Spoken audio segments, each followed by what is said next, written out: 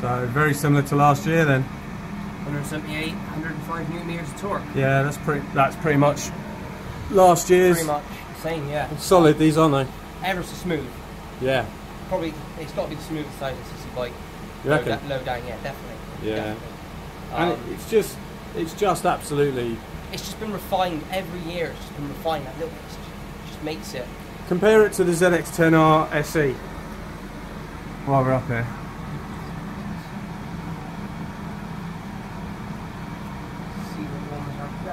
Oh dear. 170, the one at the bottom.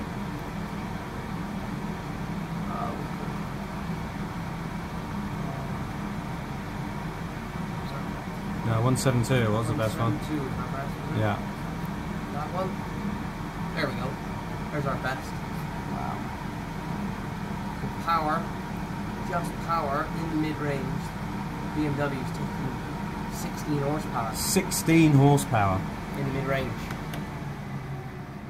That's massive. Wow, that is huge, isn't it? Yeah.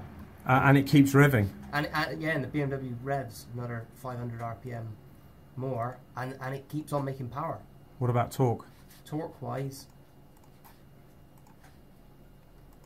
yeah, it chances it.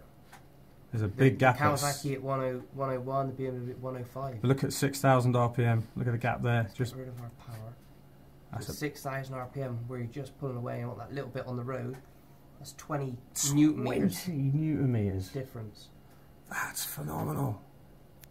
That's a huge difference, isn't it? Right where you're right on track as well, where you're exiting a turn at like 9.5 grand.